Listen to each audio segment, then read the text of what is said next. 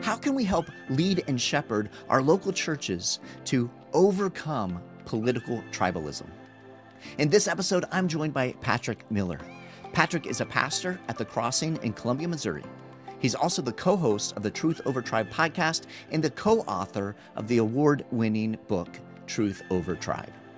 Together, Patrick and I look at some of the challenges that pastors face when it comes to political divisiveness in their communities and even in their congregations. We look at the difference between the politics of Jesus and the political partisanship that we see so often in our culture. Then Patrick shares some practical steps and even some incredible stories of hope for seeing people overcome the divisiveness and embrace a kingdom-focused and Christ-centered way of living. Are you ready? Let's go.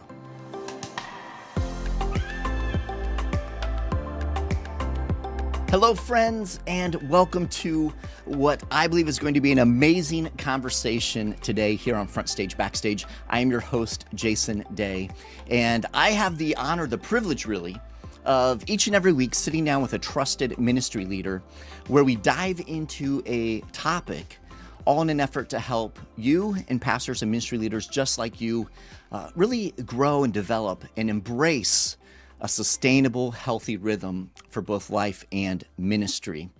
And we are proud to be a part of the Pastor Serve Network.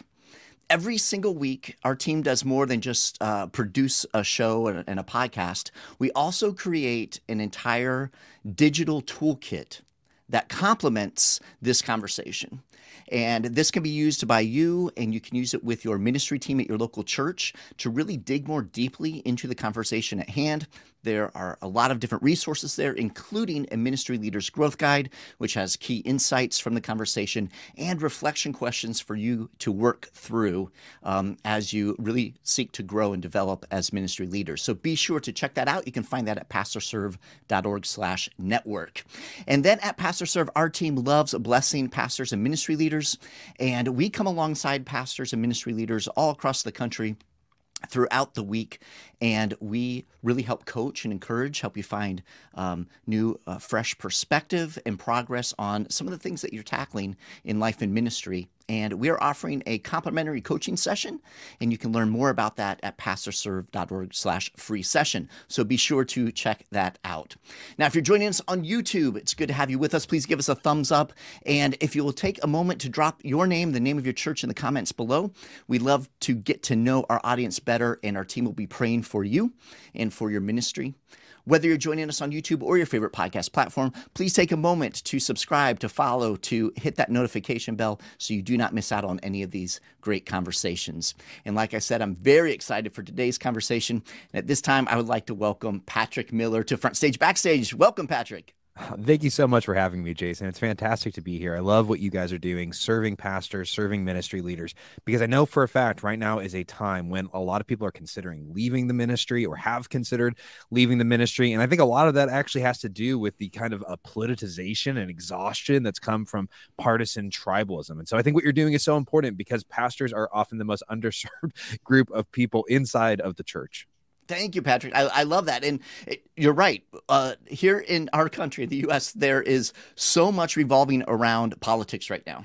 It has actually, Patrick, become just a pervasive part of our culture to such an incredible degree over the last several years. Well, there's arguing over politics, pointing fingers, speaking horribly about people who don't agree with us, right? It's been fracturing families, destroying friendships. And sadly, this has become, Patrick, almost the norm for our culture right now. And it's heartbreaking. The intense division, the political tribalism, as you just mentioned, unfortunately, it has made its way into the church, right? The church is not immune from that. And as pastors and ministry leaders, sometimes it feels hopeless, just as you were saying, Patrick. There's so much division. It almost feels like, doesn't matter what I say, what I do. People have become more interested in politics than they are in Jesus, more interested in what separates us, what divides us, as opposed to what brings us together. And it's exhausting, like you said, for pastors, for those of us in ministry. Many have already, or many are considering tapping out of ministry altogether just because it's so heavy, right? So Patrick, to begin, I'd like to start with some encouragement, if we could. Patrick, I'd love to just hear your thoughts. What would you say to a ministry leader who is resonating with what we've just shared, who's feeling all of this weight, who's really asking themselves, is my ministry even making a difference?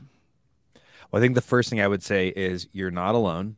You're not insane. And if you can gain some new ways of thinking about this problem, some new frameworks for thinking through the problem that you're facing, it can help you grow in sanity, and it can also help you disciple people in your church, take them through a process of depoliticizing them, detribalizing them, helping them to, whether it's they're syncretized on the right and Fox News is their sacred scripture, or they're syncretized on the left and the New York Times is their sacred scripture. I really do think there's hope to help people move closer to Jesus. But there is a process. And again, that's what we try to do. We want to give people a framework. And when I say you're not alone, I mean, probably because this is what we've experienced in our church. We are living inside of a blue dot in a red state. We're in Columbia, Missouri. It's a college town. Missouri is a red state, but being a college town, it's a very progressive city. And so as a result, our church has always been politically diverse. You never knew who was sitting down the aisle from you, who was in the pew with you. You know, are they on the left? Are they on the right? You had to get to know them. That's really good news, because when you get to know someone, it's harder to judge them for their politics because they're a real person in your eyes. But what we found is that since 2016 and 2020 in particular, it's been harder to hold that coalition of people together. Back in 2020, after the murder of George Floyd, we got a message on Facebook, and this message said, hey, if you don't talk about George Floyd in the service today, we're going to leave church. We're never coming back. Now, we don't do church by Facebook recommendation. However, we had already planned to discuss this. We're actually one of the largest Black churches in our city, and Jesus told us to mourn with those who mourn. And so we were going to mourn, as a white leader in my case, with our Black congregants who were mourning what happened. Well, after the service, we got messages from the other side saying, I can't believe you did this. Are you saying that all police officers are racist and bigots? And we said, well, no. We never said that police officers are racist and bigots. We have so many police officers in our congregation. We were simply mourning a death that happened that a community was mourning because Jesus told us to do this on the Sermon on the Mount, right?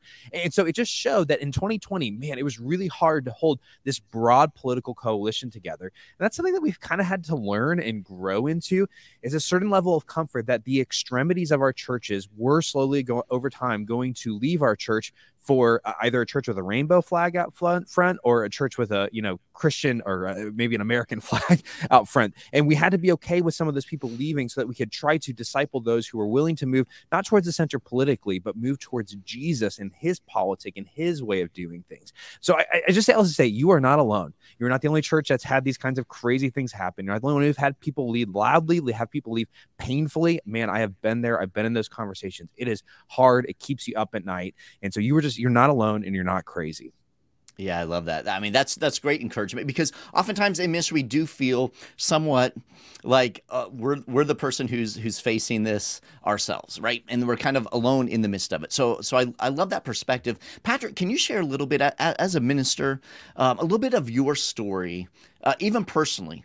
How you have, what's your journey been around this idea of tribalism and moving towards a kingdom focused, Christ centered perspective?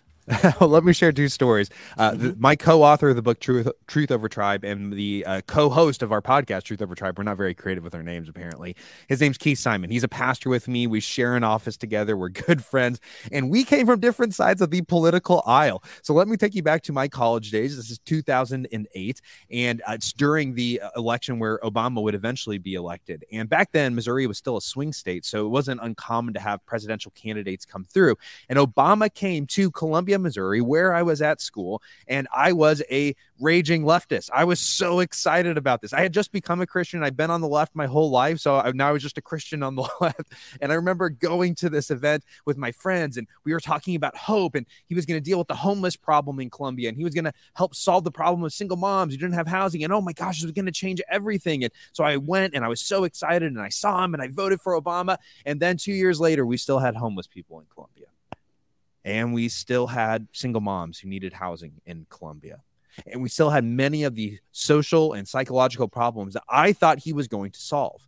You see, I had turned President Obama into my savior, into a hope. And it made me realize that maybe the true hope I have is really in Jesus. He is sitting on the throne of heaven. He doesn't need a job in the Oval Office. That would actually be a downgrade. He doesn't need to step down from the from the throne of heaven to step into the Oval Office. He's got a higher throne. He has more power, and he has a way of organizing our life together as Christians inside of the church that is a alternative politic to the politic that exists outside of us, whether that's on a local level or a federal level. And so it made me begin to think, okay, what's it like to live in that politic? Now, I could tell you a story, by the way, of my co-host Keith, who came from the right. He was in the exact same thing. He'd tell you back in 1992, when the Republicans took over the House for the first time, and I think it was something like 30 years, he took his shirt off and spun it around his head and ran around the backyard. And he had not drank too much. He had not drank anything at all. Back then, he was a teetotaler. So look, here's the deal. My point is, we've come from opposite sides thinking that there's salvation in the partisan right or the partisan left. It does not exist. There's only salvation in Jesus. Now, Jesus has called us to love our neighbors, and that does include justice. So there is a politic to following Jesus, but Jesus, while he is political, he is not partisan. And so we've just tried to explore what's it like in our church to live out the politic of Jesus as opposed to the politic of the elephant or the donkey. Yeah, I love that. And that's very helpful for us to kind of think through because oftentimes we sit and we have grown up in a particular, a place. We have a particular background. We have particular influences on our lives. And so that has shaped us. And oftentimes as humans, it's kind of human nature to believe that whatever has shaped us is right. Right. And so it's important, I think, for us to step back, as you said, Patrick, and realize that all those influences on us should not be the primary influence. Christ should be our primary influence. Yes, and that challenges some of the things that we hold and almost hold as truth. But really, as you've shared, it's more tribe at that point than necessarily truth. And I would love for you to share with us, Patrick, if you could, a little bit of what you touched on right there in regard to the politic of Jesus versus partisanship. Because I think this is a point that oftentimes we get stuck on, and we really begin to push Jesus into a political party. So talk to us a little bit about those differences. Yeah, so when I talk about the politic of Jesus, people start itching. They're like, whoa, what are you talking about? Because they assume what I'm talking about is some sort of partisan agenda. Because in the past, when especially, we evangelicals have talked about political Jesus or anything involving politics and Jesus, it's been coded language for the politics of the right. Now, that's not what I'm talking about. I'm not talking about partisanship. Partisanship, choosing the left or the right, or the politics of the left and the right, that's not what Jesus is interested in. He's interested in his own politics. So it's probably helpful just to define what a politic is. If it's not partisanship, it's not choosing one side or the other in our modern setting. A politic is actually it's a way of answering all the classical questions that politics were designed to ask. How do we organize our families? How do we organize our lives together for the common good? How do we deal with wrongdoers? How do we deal with our enemies? How do we organize marriage? How do we organize having children? This is a politic. It's a way of doing life together. Aristotle, he called humans and also bees and I think maybe monkeys political animals. He said this is at the core of who we are, is relationality, our ability to come together, to do things as a group for the common weal, for the common good. And Jesus in the Sermon on the Mount has a way of organizing his people, how we treat our enemies, how we love one another, how we organize our families, everything I've just mentioned. He has a politic that he wants his people to live out in whatever nation they are living in.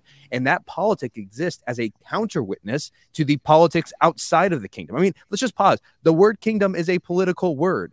The word Messiah in Christ, these are political words. It would have been words for king. There was an old inscription, and it was of Caesar Augustus. This is 9 BCE, so the Caesar at the time of Christ's birth, and it describes him as the Lord, as the Savior, as the Son of God, and it says that his birth is the, quote, beginning of the gospel, the good news. So even gospel was a political word.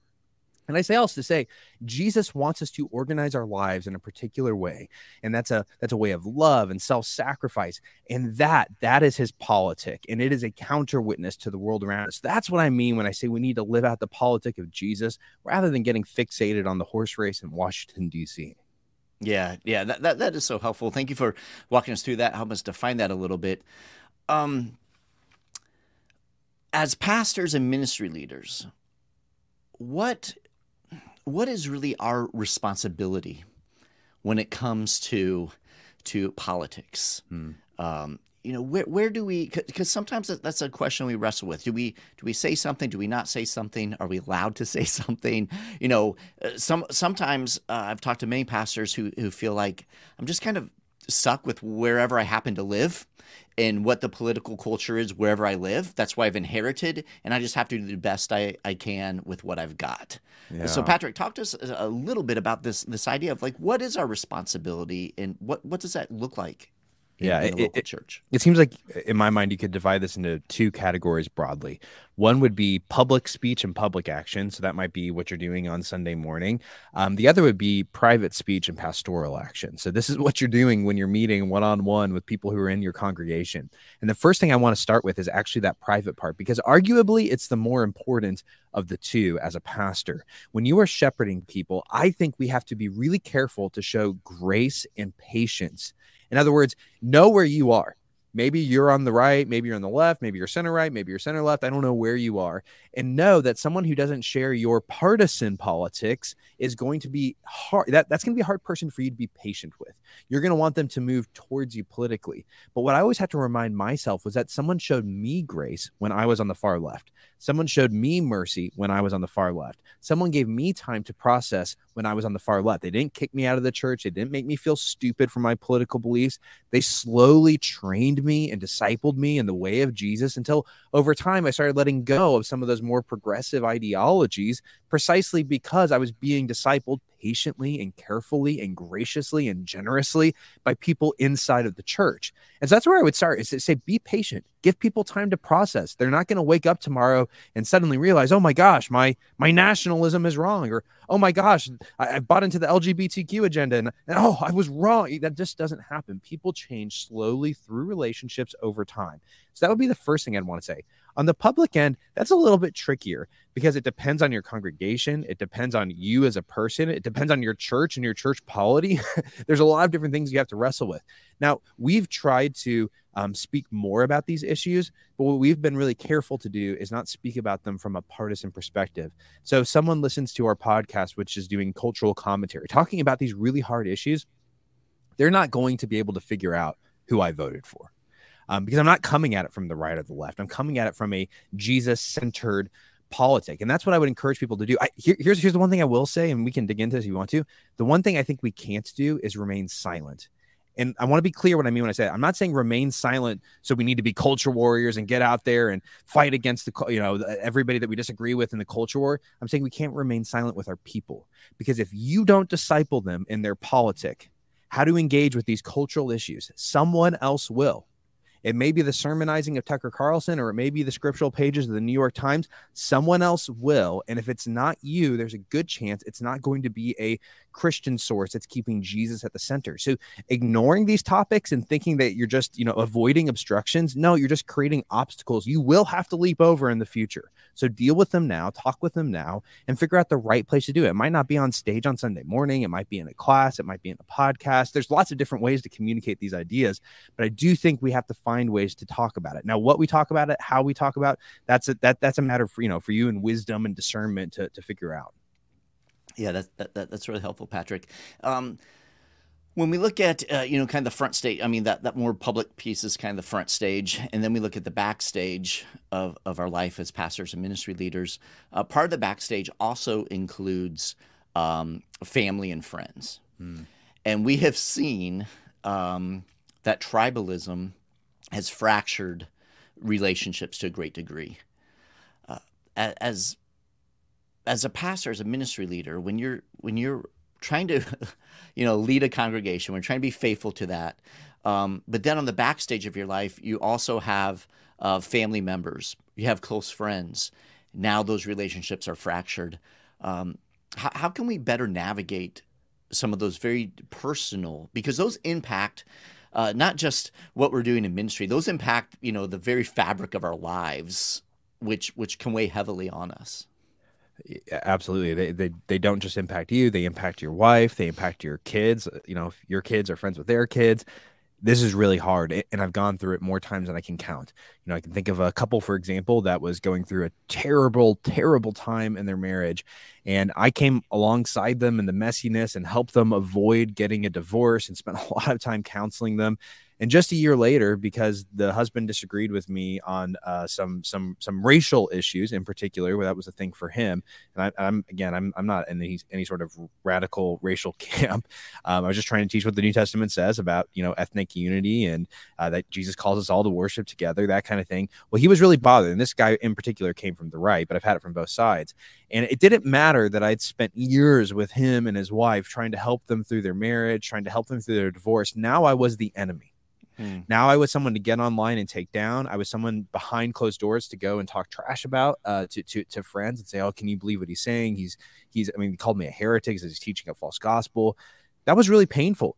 And the repercussions of that, like you just said, it wasn't just one person. It was one person going around and spreading things. And I'm sitting here thinking, man, could you tell them how, you almost lost your marriage because of the way you were treating your wife, and how, I came alongside you in grace and mercy to love you and care for you. And now you're doing this. Now, that was really, really painful for me. And I think it's really painful for anyone who's in pastoral ministry when it's close friends or people you've cared about and they come after you. I think the key for us, and this is not easy, but it's to remember that Paul, he talked about sharing in the sufferings of Christ. He said, I'm filling up the suffering of Christ. And so he saw his pastoral ministry as a Pascal ministry, as a way of sharing in the crucifixion of Jesus. And if we get angry in response to people attacking us, to people harming us, to people hurting us, if we go back at them and we attack them and try to take them back down a notch, we aren't participating in the cross. What did Jesus do for his enemies? He died for his enemies. And so as painful as it is, I think the best response we have is to emulate the cross-shaped love of Jesus to those people. We show them mercy. We show them kindness. We show them humility. And if they decide on their own that they want to vacate and leave and destroy the relationship, despite 100 different offers to go the opposite direction, that's out of our control. And of course, that's going to be painful for us. But I think at that point, we have to give them to Jesus and say, okay, this is for you. And hope that in the process of your cross-shaped love, Jesus is doing something not just in your heart, but in your family's heart, your family's life, your church's life, that's going to bear fruit in the future. I wish there was an easy answer, like, hey, just do this jujitsu move, and now this person's going to stop hating you, and they're going to come back to your church, and they're going to stop causing you problems on your elder board or whatever it is. No, that doesn't exist. Just remember who you serve, who your king is, and live like him, and trust that even if that's painful, that's the right path to go down. Yeah, that's great, Patrick. And I know that's been such a challenge for so many people in ministry, and it is painful, and it is that sacrifice piece in ministry, which is never any fun. And it seems that those types of experiences are becoming more common rather than less common. And that kind of takes me to, this next point that I'd love to hear your insights on, Patrick. And that is wrestling with a bit of almost the hopelessness feeling of where we are as a society, as a culture, when it comes to tribalism and everything being politicized, and lines being drawn in the sand, and just ugliness, right, happening. Like if you don't agree with me, then there's not that grace that you just talked about. How do we, as ministry leaders, help not only for ourselves personally, but help our people overcome a bit of this hopeless feeling? Like, why even bother? I've talked with pastors and ministry leaders who said, it doesn't matter what I do. It doesn't matter what I say. I just don't feel like my ministry is really making a difference. This isn't what I anticipated whenever I, accepted a call and stepped into ministry. And there's just this kind of hopeless feeling. Like, what do I do? What would you say to that pastor, that ministry leader? Well, I mean, I'm going to sound like a broken record, but I'd say you're not alone. You're not crazy. I talk to so many pastors across the country who have lost countless friends over partisan political issues, and not because they were on stage, doing the Christian right thing or the Christian left thing, and now people are offended and bothered. That's not what they were doing. People were coming to church with the Christian right thing and the Christian left thing, and that ended up causing pain on elder boards, pain amongst leaders, pain amongst congregants.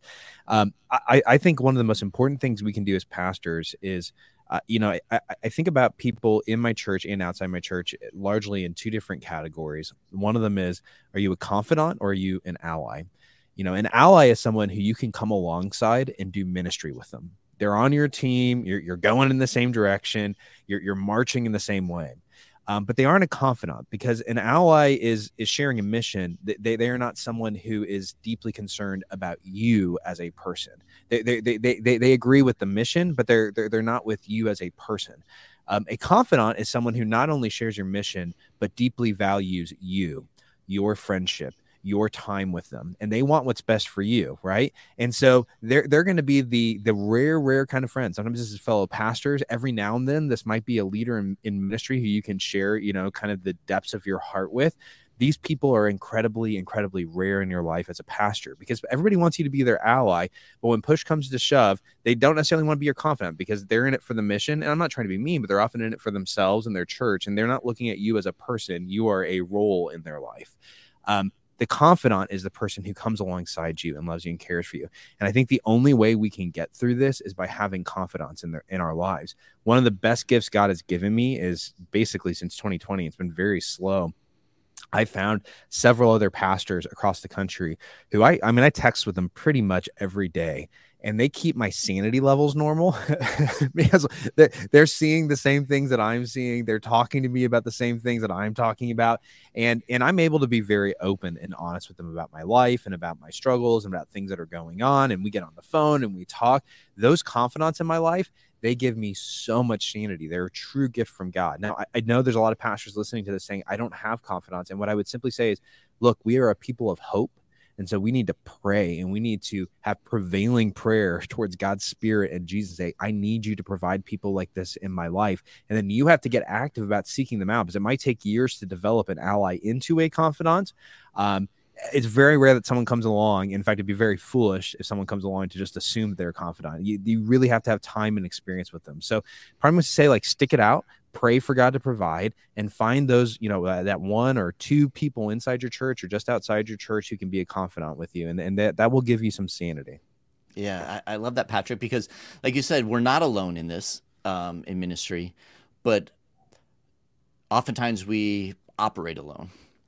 And when we operate alone, that's when things can be very challenging. We kind of isolate ourselves. And so we're not alone in this, and we need to find some community. We need to find a couple other voices, some confidants, as you said, that we can relate to and engage with and process through some of these things so that we don't feel hopeless in these situations. Right? One thing I might add in here too is you have to begin to understand that the landscape of allyship and confidantship has radically shifted.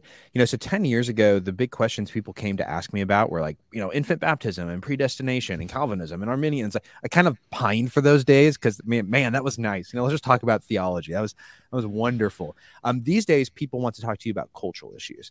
And by the way, this fracturing, it's happening inside of evangelicalism itself. You can now find Arminians and Calvinists who share the same approach to culture and politics, who are feeling more aligned with one another than fellow Calvinists who differ on cultural issues and differ on their cultural outlook. And that's a real mind shift, especially if you've been around the church for a long time, is saying, okay, just because we both subscribe to the Westminster Confession of Faith doesn't mean that we're going to make great allies and confidants for each other. In fact, you might hate the Westminster Confession of Faith, but because of your cultural orientation, you might make a better ally and confidant for me. I'm in a text chain with, I'm a Presbyterian, but we got Presbyterians, Baptists, Anglican, we got the whole mix of people in this thing. It's we're not coming from the exact same backgrounds. But we are oriented that way. There's a great article on a website called Mere Orthodoxy. You can Google this, Mere Orthodoxy. It's called The Six-Way Fracturing of Evangelicalism. It's by a guy named Mike Graham. He's one of my good friends. Go read that article. I'm not kidding. If you haven't read it, just stop what you're doing. Go read that article because it describes how churches are fragmenting, and you will find yourself. It's categorized. You'll find yourself in there. And once you find yourself, a great way to find good confidants is to find someone else who fits into that same category as you. Say, okay, I kind of know where I fit now. Now I need to go find some other people in my life, in my church, who fit into the same category as me. This is something you could even take your leaders through. There's a little quiz at the end that lets people kind of self-assess where they're at. You could go through it with your elder board or with your small group leaders or whatever, your leadership structure is. And then you'll find out, okay, who fits in the same category as me? Those might be some people I can get some real momentum with. And it's not to judge people who are outside your category, but it has helped me personally as a ministry leader tremendously in identifying where people fall in this kind of political spectrum. And it's not just right and left. I don't want to explain it all, but go check it out. I think that will help you a lot. Yeah, I love that. And that sounds incredibly helpful. And we'll make sure to have a link at pastorserve.org/network in the toolkit for this episode for those of you watching, listening along, so that you can click through that and get to that, because I want to make that available to you guys. Thank you for that recommendation, Patrick. And what you said there is huge, actually, because it has transitioned the church in such a way that you and I, whenever we first got into ministry, like you said, a lot of the conversations were around theological distinctives, right? And that's where we found common ground. And now it's the cultural perspectives where we're finding common ground. And I have seen this. I've witnessed this in my own ministry, in my own life, where there are people that the way that we're approaching the culture from a biblical perspective and a kingdom-centric perspective, we're finding more alignment, whereas we may have some theological distinctives, right? And it's in some ways there's a bit of beauty in that, and if this is what it takes for us to get to that point, then God knows what he's doing. But it can be painful in the process, because at the same time, you may have people in your own theological family, your own theological tradition, who now as much as you agree on, doctrinal distinctives, you are living and operating in two different realms of life and ministry, which can be jarring, right? Oh, it can be incredibly jarring. And again, that's why having these categories, these frameworks becomes really, really helpful for you, because now, I use that framework I just mentioned. When I'm meeting with people, it's very easy for me to identify where do you fall in this framework? And that helps me feel sane. There's something about being able to name something that takes away its power and the fear that it can induce. And so once you can name what's happening in that congregant or that leader, not only are you less anxious, it also means because you're less anxious, you're going to be less angry, less reactive, more patient, more gracious. And so again, having a framework for understanding, like you just said, it's not about the theological distinctives as much anymore. I care about theology, by the way. I'm not saying it doesn't matter. It's about the cultural distinctives. That's how we're defining, how we're orienting ourselves in churches. So you need to have some categories for those things so that you can walk into conversations prepared and identify what's happening. The same way you used to be able to 10 years ago with theology. You're talking about like, oh, I can tell, like you're Arminian or you're Calvinist, and that's why we're having issues here. That category helped you show grace and mercy and patience and not feel anxious. You need cultural categories today. That's awesome. I love that. That's a huge help. Patrick, share with us as we're kind of winding down this conversation. I would love to hear some stories of hope, some practical things that maybe you at your church or other churches that you're aware of that have kind of processed through, or, it's not, no one's finished with this. It's a journey, but have seen some positive development and growth in this idea of truth over tribe. Can you share some of those stories with us? Yeah, I think that these stories can be found all over the church. We recently, really for the last year, have been going through different books of the Old Testament that are about exile. So the book of Daniel, the book of Esther. I think we might do the Isaiah 40 to 55. And that's been really, really helpful for our church to reframe how they think about themselves. This is the truth over tribe thing. We are exiles living in Babylon. When you start thinking about yourself as an exile in a foreign land, you care far less about having the power, about having the voice, about being the most important person in the room. No, you're like Daniel, Meshach, you're this whole crew of people who don't have a lot of power, you don't have a lot of voice, but you can use what influence you do have to bring the goodness of God's kingdom to bear in your little Babylon. And as we've done this, we have just seen seen this take light in our church, where people, wherever they're at in their businesses, in their public service, they're starting to say, okay, I don't have to be in charge. I don't have to take the power. Everything doesn't have to fit with how I see the world, right? People are going to disagree with me on issues. That's okay. But I can be a influence for good, right? I can love my neighbor. I can show them mercy and kindness. And we see this all over the place. I mean, I think about, for example, we have a guy in our church who was a part of our local school board, or a guy who was ran for state office. This is a great story. He ran for state office, and he was probably going to lose the primary, because this is a red state, so you win or lose in the primaries. And he was being, the guys going against him he had fantastic resources, much more well-known than he was. And so it was assumed he was going to lose. And all of his political advisors started telling him, hey, you need to start running some negative political ads about your opponent, because he's got all these crazy skeletons in his closet. And if we just let people know about it, there's no way no one's going to vote for him. And my friend, before that had happened, because he walked in the way of Jesus and because he saw himself as an exile in Babylon, he said, I'm going to run a positive-only campaign. Now, that sounds like a losing strategy according to the world, but he stuck to his guns. And his political advisors are all angry at him because they're all going to be out of a job in the long term, because he's not going to win, because he won't be negative. Well, you want to know what happened? He won. Wow. He broke no polls predicted that he was going to win. No one expected him to win. He won running a positive-only campaign. Now, my point is not that if you follow the way of Jesus, you're going to get what you want, you're going to win the election, everything's going to go great. That's not how the story always goes.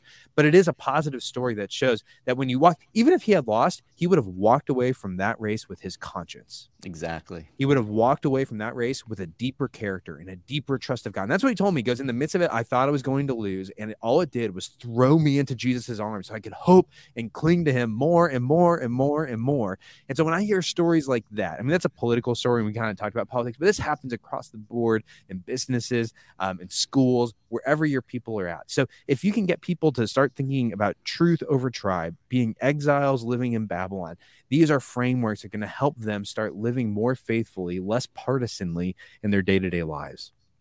Yeah, that's great, Patrick. Real quickly, are there some practical steps that a pastor can take if they're watching along and listening along? They're saying, "Hey, this is what I'm living. This is water to my parched soul right now, because I feel stuck in this, but I want to help move people." What would you say are some steps that they can take, very, very practical steps in ministry as a pastor, to help shift some of the culture, even within their own congregation, to move away from some of this tribalism? Yeah, I can give a few practical ideas. One was one I just mentioned: preach through the book of Daniel and the book of Esther.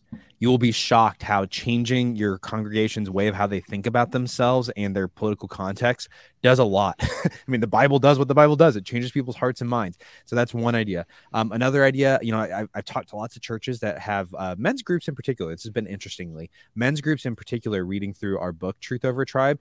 We didn't really anticipate that. We just started having people reach out to us saying, hey, our men's groups are going through this and we're loving it. And people are becoming less partisan over time. And so I hate doing a book plug. That's not my point. We don't keep any of the money from our books. We actually give it all away. So there's nothing financially. It's very sincere. I've just seen that be an effective way, is have a men's group or a small group read through our book. There's discussion questions at the end of every chapter, and that could be a great way for you to be able to, kind of help your church detribalize.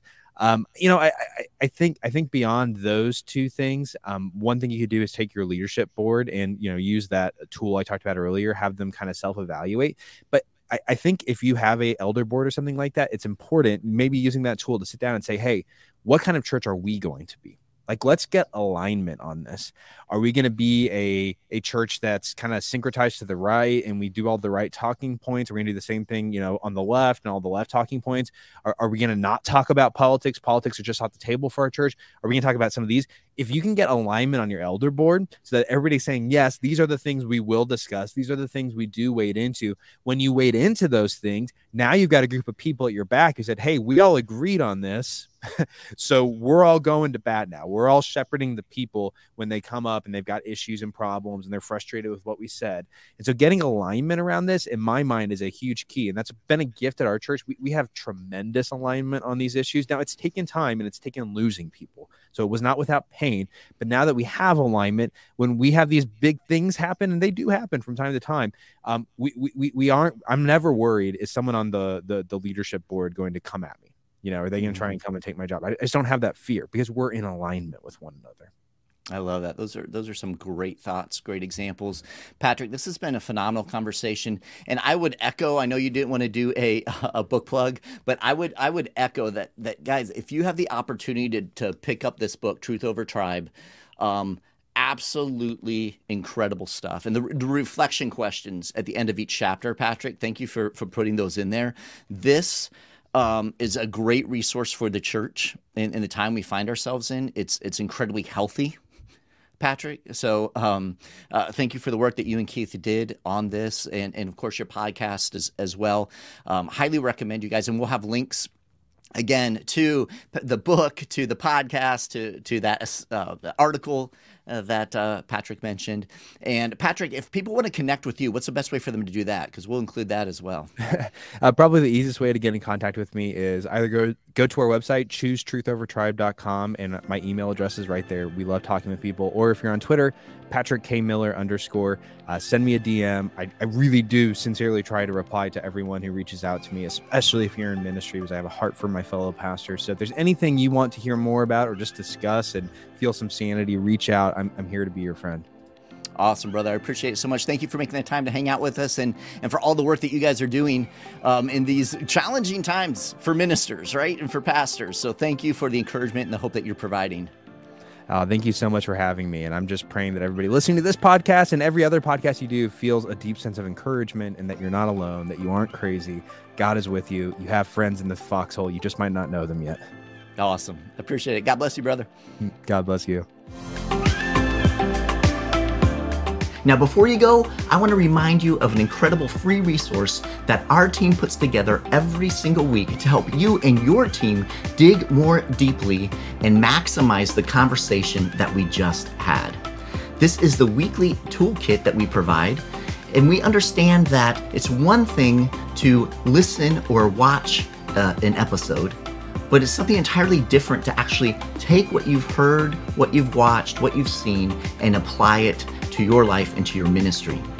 You see, FrontStage BackStage is more than just a podcast or YouTube show about ministry leadership. We are a complete resource to help train you and your entire ministry team as you seek to grow and develop in life and ministry. Every single week, we provide a weekly toolkit, which has all types of tools in it to help you do just that. Now you can find this at pastorserve.org/network. That's pastorserve.org/network. And there you'll find all of our shows, all of our episodes, and all of our weekly toolkits. Now inside the toolkit are several tools, including video links and audio links for you to share with your team. There are resource links about different resources and tools that were mentioned in the conversation, several other tools, but the greatest thing is the Ministry Leaders Growth Guide. Our team pulls key insights and concepts from every conversation with our amazing guests. And then we also create engaging questions for you and your team to consider and process, providing space for you to reflect on how that episode's topic relates to your unique context at your local church, in your ministry, and in your life. Now you can use these questions in your regular staff meetings to guide your conversation as you invest in the growth of your ministry leaders. You can find the weekly toolkit at pastorserve.org/network. We encourage you to check out that free resource. Until next time, I'm Jason Daye, encouraging you to love well, live well, and lead well. God bless.